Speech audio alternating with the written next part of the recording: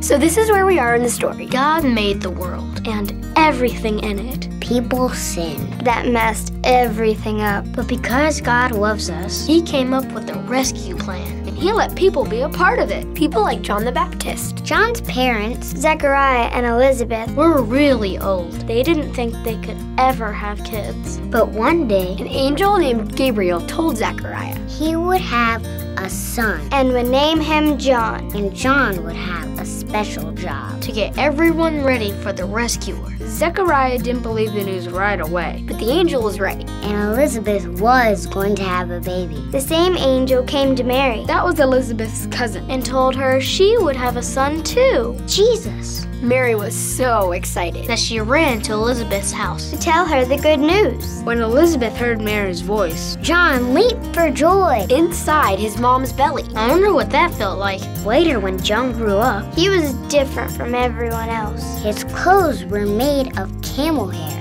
And he ate locusts and honey. I like honey. But locusts are bugs.